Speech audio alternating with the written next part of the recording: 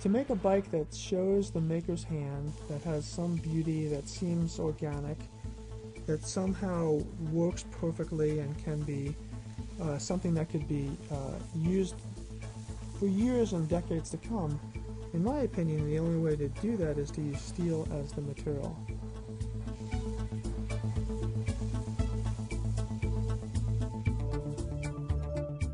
You know, my customers want steel, but at this point, I'm not sure they want steel as much as they want me.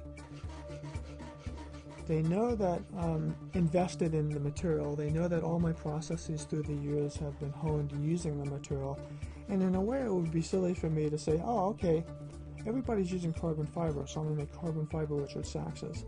That's not what I've been doing for 30 plus years here in Connecticut. Well, here's an example of a finished dropout.